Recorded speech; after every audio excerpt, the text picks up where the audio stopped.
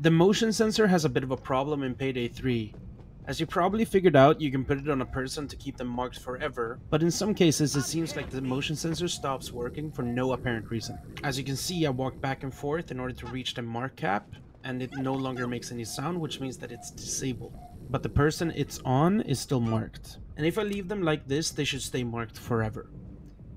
But if someone gets into the other's circle and then gets out again, they will unmark even though you have the motion sensor on them. And it doesn't even have to be both sensors that hits the cap.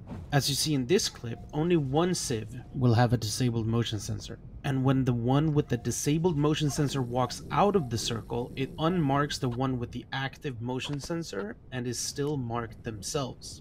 Even though the active one can still mark others, it won't mark the one it's on.